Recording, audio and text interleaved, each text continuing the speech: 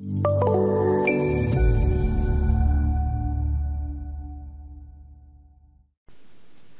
exercise number 4, we're going to be learning about how to create superelevation for our corridor using the superelevation tools in OpenRoads Designer. If you're not familiar with the term superelevation, superelevation is the rotation of the pavement on the approach to and through a horizontal curve.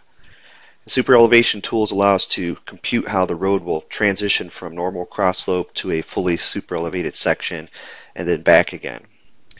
So in this exercise, we're going to take a look at creating superelevation sections and lanes. We're going to take a look at calculating the superelevation transitions. We're going to learn how to create a superelevation report, and we'll also take a look at reviewing superelevation on our cross sections as well. Now before we begin, I just want to go over the general workflow for how superelevation would be set up inside of OpenRoads Designer. Typically we want to start with a 2D DGN file. This will be where the superelevation will be stored. Just like all of our other files that we've been working with so far, the superelevation information can be stored in a DGN file. We can also store it in with our geometry file or our corridor, but generally it's a best practice to store the superelevation in a separate file. Once you have it in a separate file, we want to attach our horizontal geometry. We want to create our superelevation sections and our lanes. We want to calculate our superelevation transitions and cross slopes, and then we want to review our data, and then we need to assign it to our corridor. So that's the things we are going to cover here in exercise number 4. To begin, we need to create our superelevation sections and our lanes. We need to create a new 2D DGN file to create our superelevation in, or we need to open an existing file. So in my case, I already have an existing file created to store my superelevation or create my superelevation in. So I'm just going to go up to File on the ribbon tab, and it's going to take me to the Backstage view here, and I'm going to browse to my superelevation file that I've already created ahead of time for our London Road corridor. So I'm going to open that up, and once I open the file, you're going to see I have my geometry shows up here, and the geometry is just a reference file that I've referenced in here ahead of time, and I just did this to save some time and streamline the process a little bit. But generally, when you go to do this, you're going to have a blank drawing and you'll have to attach your geometry. Geometry is always required for doing superelevation. So I'm creating my superelevation in a separate drawing. You can also create it in the corridor itself if you wanted to, but a best practice is generally to keep it in a separate DGN file. To begin creating superelevation, we must first create our superelevation sections and our superelevation lanes. So to do that, we're going to go to Corridors.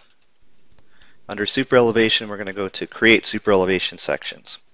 And notice the Create Superelevation Section dialog pops up, as well as a heads-up prompt is attached to your cursor asking you for a section name. So for this example, we're going to first set our feature definition for our superelevation section. So we're going to come over here to the feature definition, select superelevation. And then for the name, we're just going to use the default name of SE.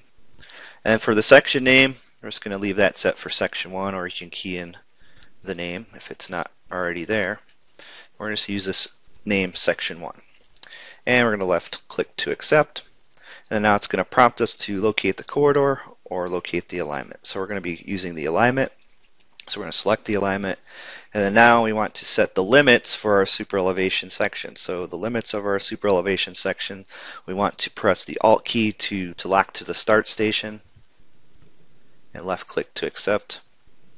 And then to ending station, we're going to press the Alt key and lock to the end. And that just defines the limits of our superelevation along our corridor. So now we're going to left click to accept those values. And that brings us to another prompt here. It's asking us to enter the minimum tangent length between curves.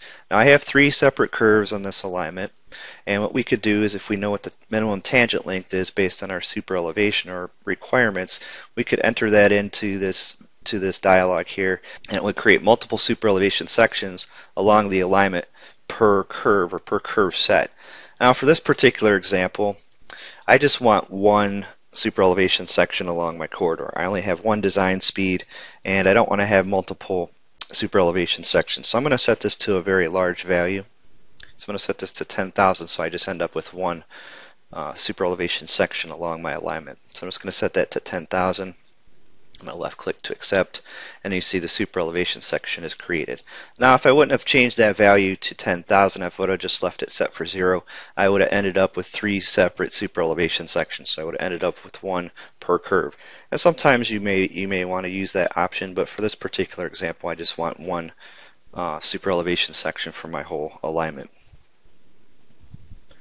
Now the next thing we need to do is create our super elevation lanes, or our pavement lanes. If you recall, this particular project is a 2-lane roadway, 12-foot lanes. It has a normal cross slope of minus 2%. So we're going to work on creating our left lane first. So you'll see at the heads up prompt it says enter the lane name. So we're going to do the left lane first. So for the left lane name, I'm just going to key in left lane for my lane name. And I'm going to left click to accept. This is going to be a primary lane, so I'm going to leave that set to the default of primary. And then for the side of the center line, since I want to create the left side, I want to use the down arrow on my keyboard to toggle to the left side of the center line for left. And then for the inside edge offset value, I want to leave that set for 0 since this is a non-divided highway and we're going to be rotating about the center line here. Our inside edge offset is going to be 0, so there's no offset that we need to worry about. And then our lane width is going to be 12 feet, so we can just left click to accept that. Normal cross slope, we can key in minus 2%. Then left click to accept that, and then the left lane is created. Now we want to continue on and create the right lane now. So we're still in the same command. Now we want to create the right lane, so we want to key in right lane, and then left click to accept. This is a primary lane once again. Left click to accept. Now on the side of the center line, if we use the up or down arrow on the keyboard, we can toggle between left or right. So we want to set this for the right side of the center line. Left click to accept. Again, our inside edge offset value is going to be 0. And our lane width is going to be 12 feet. And our normal cross slope is going to be minus 2%. And then now our lanes are created. Now at this point, we're still inside of the command. So we want to right click to get us to the next option here. And the next option here is to assign our design standards to the super elevation lanes. Now before I do this, I want to go and zoom into my super elevation lane so you can see what was actually created. You can see I have some closed shapes here that were drawn along my alignment, and those were drawn with a 12-foot width. So those represent my pavement that's going to be super elevated. So now what we want to do is we're going to look at our super elevation standards file here, and inside of this standards file are all your super elevation standards, and there's also some rules in there for how super elevation is going to be calculated and assigned to the super elevation lanes.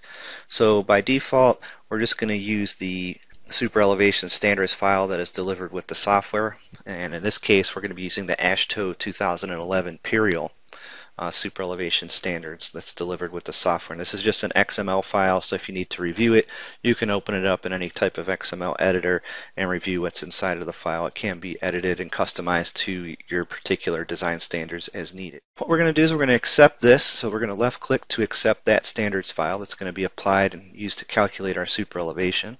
So let's accept that.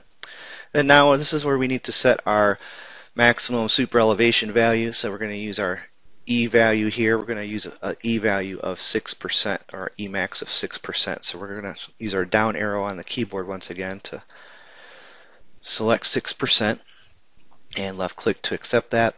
And then for our transition values, we can either use a speed table or we can use a formula, the AASHTO method 5 formula. We're just going to use the speed table here.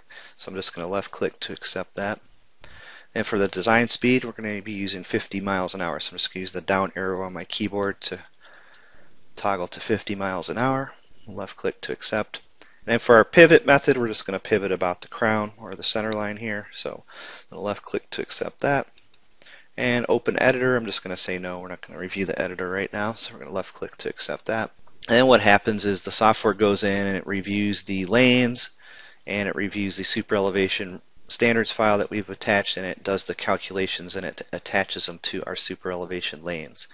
So now if you review the lanes inside of the file here, you'll notice the colors changed a little bit, and each lane now has some rainbow-like colors on them, indicating the various slope transitions along the alignment. And to review the superelevation section properties, we can select the superelevation section.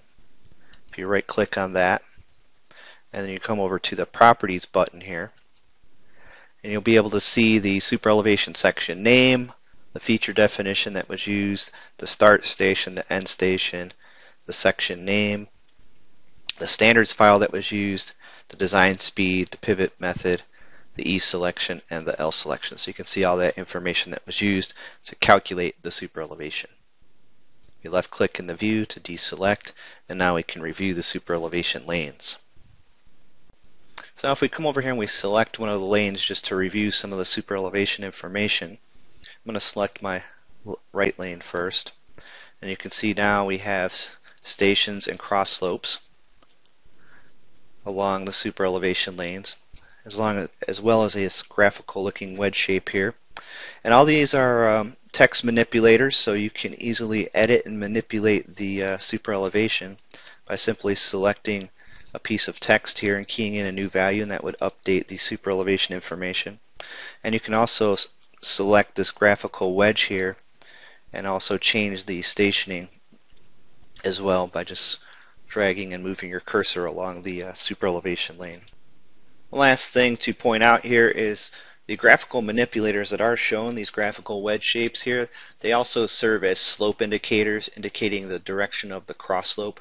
So just be aware of that when you're working with the superelevation.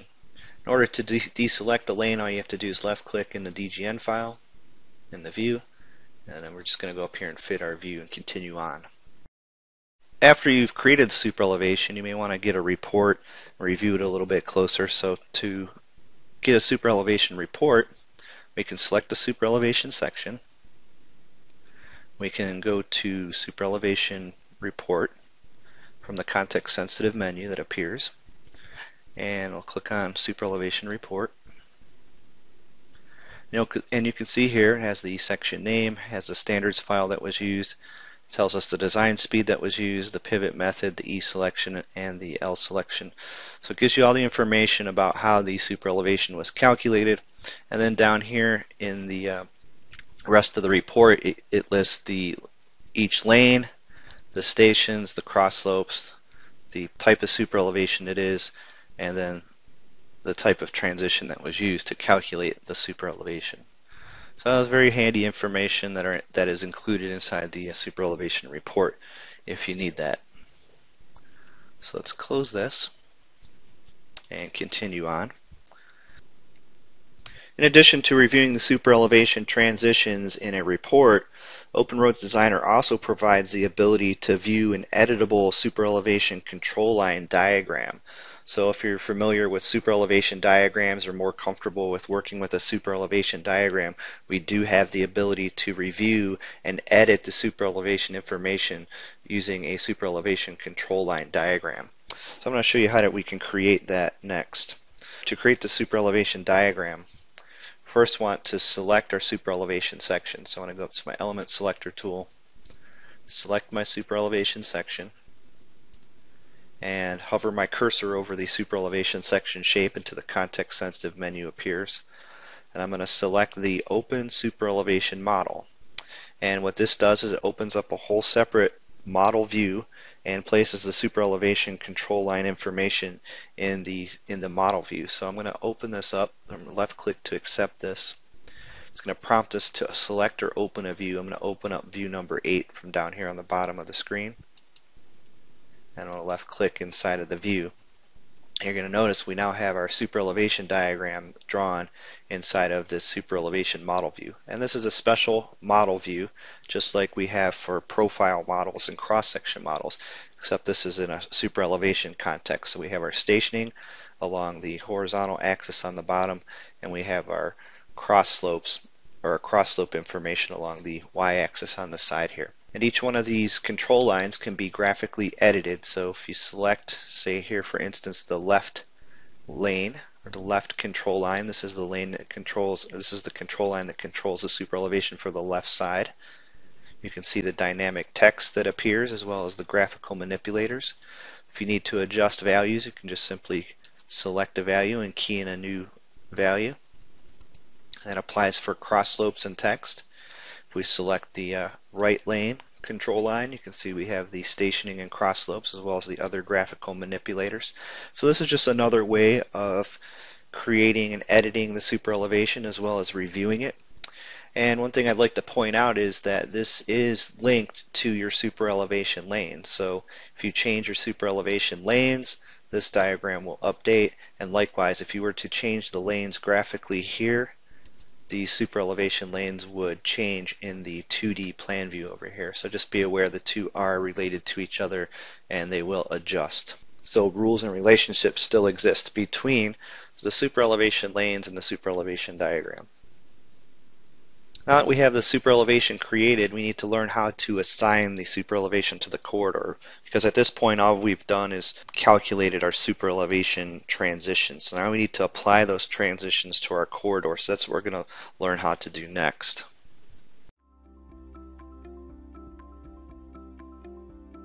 If you found this video helpful, please give it a like. If you want to see more such series, consider subscribing to our channel. Thank you, and see you next time.